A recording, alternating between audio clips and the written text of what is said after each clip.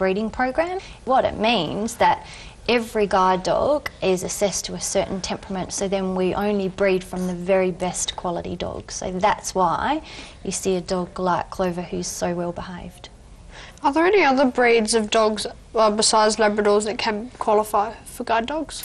Yeah, actually that's a really good question too, because the very first guide dogs were actually German Shepherds, not Really? Labradors. Yeah. So over the years, Labradors are obviously a very popular breed because they're socially accepted and people are you know, very familiar with the Labrador. Yeah. And so it became a natural breed to use as a guide dog because of their temperament and that they're well known and well liked. So they're quite easy to train as well. Absolutely. But we also use golden retrievers, and we also have a crossbreed of a Labrador cross golden retriever as well, and they make nice guide dogs too. Oh, cool. Do they have to be a certain age to be a guide dog? They do. We actually put our puppies out with volunteer families when they're 8 weeks old, and they spend the first 12 months being socialised. So that means that they'll go to all the places that a working guide dog might go. And then probably another 6 months being trained. So it means that a dog's around about 18 months to 2 years when they've undergone all that socialisation and training and are ready to be placed out with a client as a working guide dog. And then you'll hit the tiles on the other side, so you feel them underfoot. Yes. So how does that feel? It feels surprisingly safe. Well done. That's good. You're doing really well, following her nicely. Thanks. There you go. Having learned all that, I spoke to Jodie, who uses a guide dog every day. So Jodie, how did you lose your vision?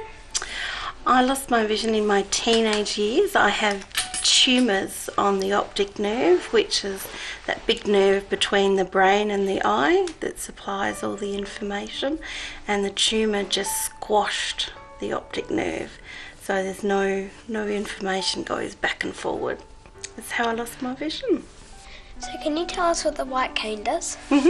This is a white cane. This is a folded up white cane, and it flips out to being long, and you actually hold it in front of your body and move it from side to side, and it indicates things like steps and poles and other obstacles that are in your way, so you don't fall down the steps and you don't bang into the obstacle.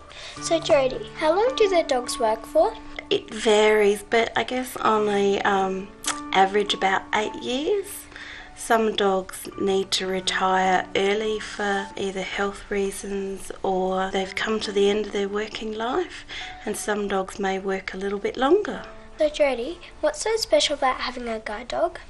It's a different type of mobility to using the white cane. The dog will actually take you around the objects, and quite often you're not even sure they're even there. It just provides greater access to the environment. It's a real big type of teamwork, and that's sometimes a really nice way to go through the environment. Of course, if you own a dog, you will know that you have to walk it every single day.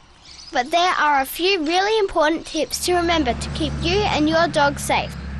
Always walk your dog on a lead to stop him running onto the road in front of a car or scaring other people or dogs.